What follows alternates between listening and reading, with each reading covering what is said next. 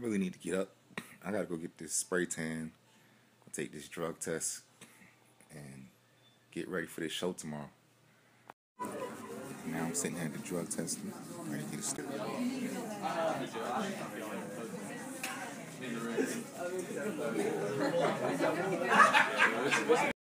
Y'all ever seen a spray tan? I'm about to see a black man get even blacker in a second. Watch what happens after I'm done with this.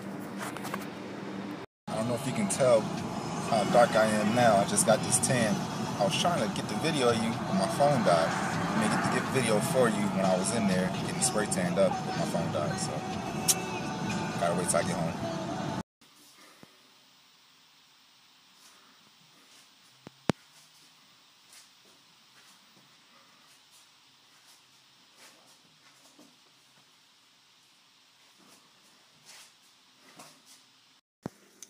So it's the morning of the show.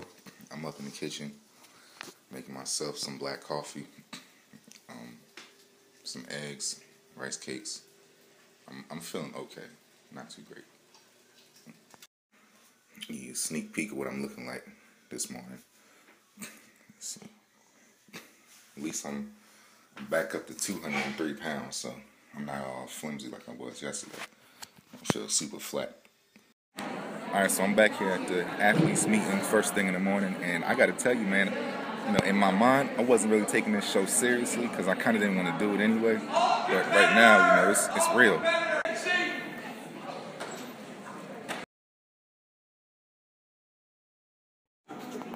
I got gas. You know what I'm saying? I don't know what happened. Like, I was good yesterday. I was good last night. But today, I got gas.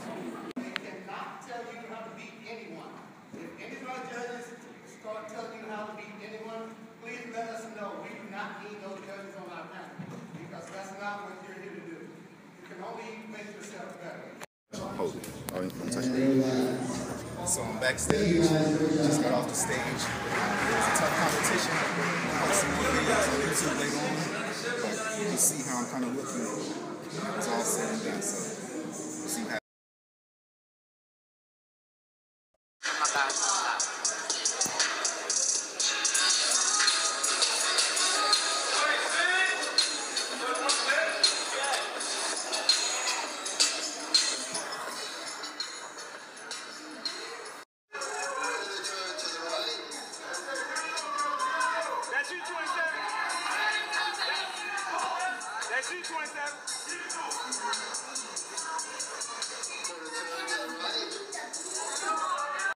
So I'm back at the crib.